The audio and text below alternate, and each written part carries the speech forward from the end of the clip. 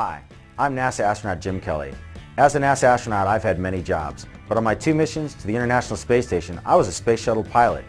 Before becoming a space shuttle pilot, I had to work very hard in school and I had to practice a lot. Being an astronaut is an exciting job and I'd like to help you learn more about it, so I'm ready to answer some of your questions. Hey, my name is Colton. I'm from Idaho, and what's it like in the shuttle during liftoff? One of my favorite questions, what does it feel on the shuttle during liftoff? That's just an incredible feeling.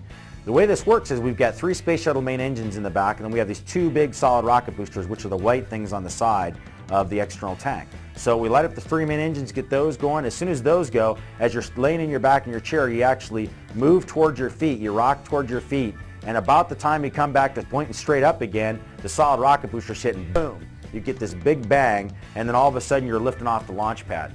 The first 2 minutes those solid rocket boosters burn. There's a whole lot of shake, rattle, and roll, and you're doing this roll to heads down for communications purposes. At about the 2-minute point, you can see outside the shuttle windows, there's these explosions that happen, and they're at the forward end of the solid rocket boosters, and then at the aft end of the solid rocket boosters, there's these explosive charges, and the 2 solid rocket boosters actually come off the rocket completely, and they tumble down into the Atlantic Ocean. We recover those. Once you're on just the main engines, though, it gets really, really smooth. And so from then on, for about another 6.5 minutes to 8.5 minutes later, from the beginning, from launch, those engines will run.